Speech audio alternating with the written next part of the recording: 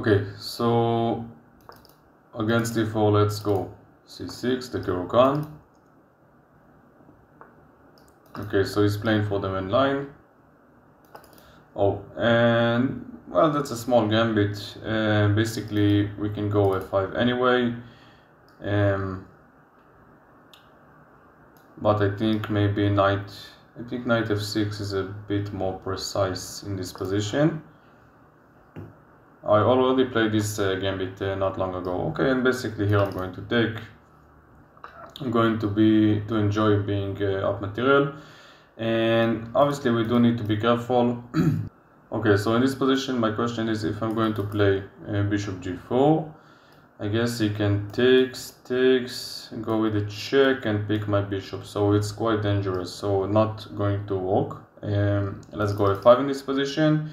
In case he's going to play knight g4, I'm just going to slide back, and I can also take with the h pawn. If he's not going to slide, if he's not going to go for my bishop, I can also support the f7 pawn. And basically in this position the moves are quite simple. We want to develop the knight, short castle. We can also play bishop to d6 in this position, put some pressure on this diagonal, and let those rooks connect each other.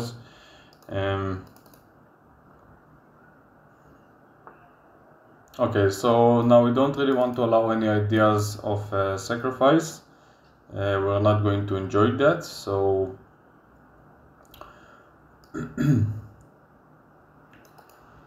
takes.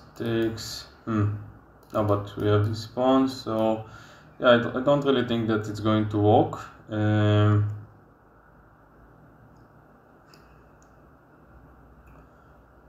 Let's go. Okay, so let's go knight d7.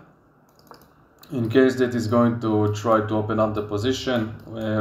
Currently now we are fine, but we do need to be aware from any ideas that he's got. Now I can take with the knight, I guess. Basically the idea is that I cannot take with the pawn because I'm pinned, but nothing too serious in my opinion. And now he's still got some pressure on my position. Notice that taking this pawn is not going to work because I can take the bishop with the check. So for now we can just keep develop and check. Take b7, check. We're going to pick up the bishop. There's no way to defend it, so this is completely winning for us. You need to be careful about opening up the diagonal. So the moment that he played, let's go back. Yeah, the moment that he allowed me to play, let's take, allow me to play pawn takes and take with the knight, which is a very reasonable move. You still need to be careful because this diagonal is going to be weak for you.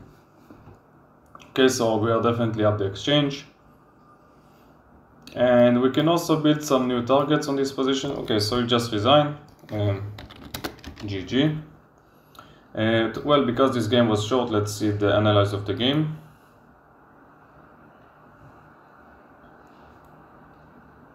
I don't find this gambit too strong, to be honest. Okay, so let's see.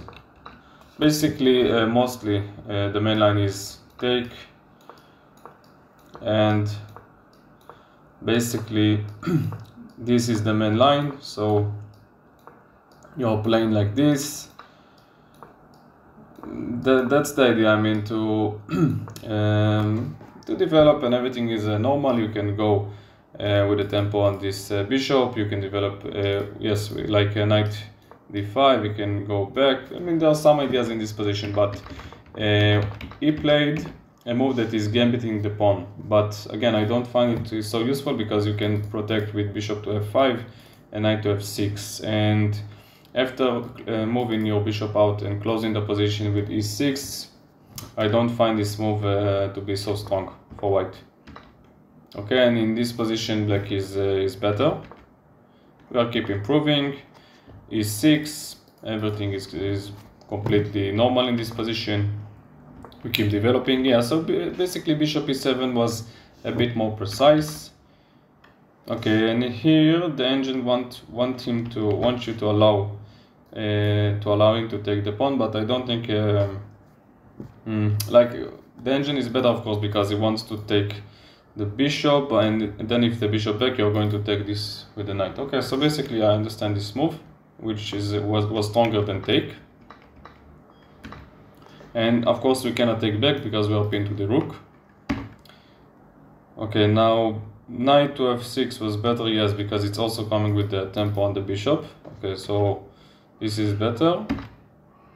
And here we give a check, we take the bishop, and that was a GG.